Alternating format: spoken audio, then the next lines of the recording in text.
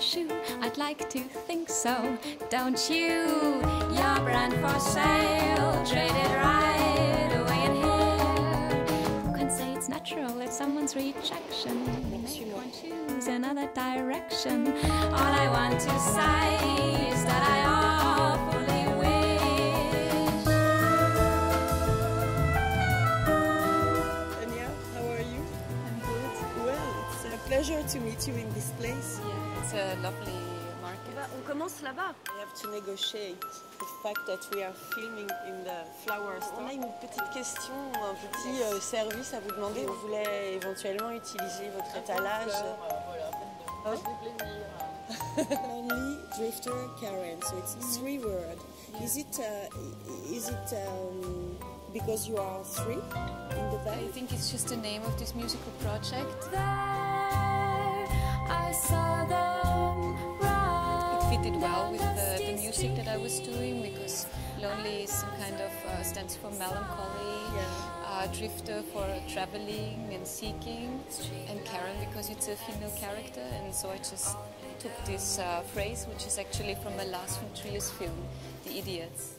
I thought sometimes like maybe if lonely maybe sounds a little bit negative, but then I think on the other hand that the drifter is like the positive aspect, so it's like some kind of Plus and minus. yeah, the travel experience makes you overcome the loneliness. And that's what's happened to this project as well, that I started alone and now we're playing as a 3-piece band. Like myself, she's so weak.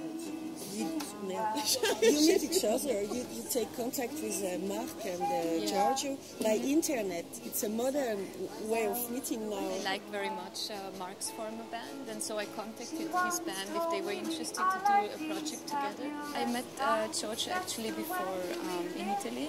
We really didn't know what would happen, because initially we were just like maybe would record like just a few songs together, but it went so well that we are still playing together now. So and I think it's a good energy mixture. Completed energy. Yeah, when you take, for example, Mark was playing like in some sort of Spanish cabaret, a little bit like the German cabaret, but they were singing in Spanish. And I think that he also brings in this kind of influences.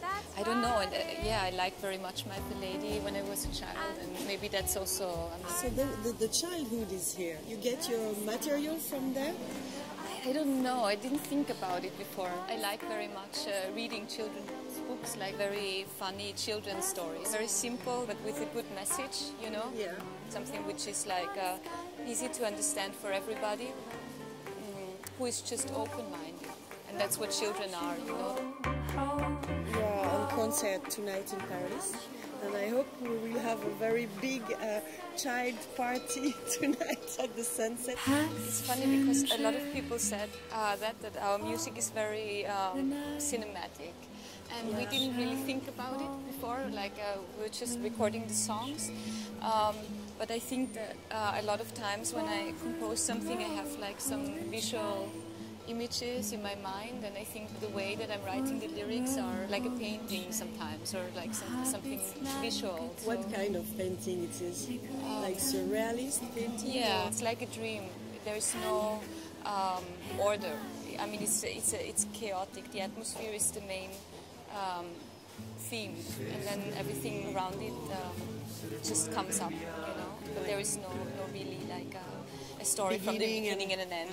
The next record will have the same atmosphere, you think? I have no idea. I mean, there's some songs that I'm writing on, but I have no idea where it will end up. Sometimes you do understand your own dreams, and sometimes you don't understand them so much either. It's just like the feeling that you get, which is like strong, and so you let it. it.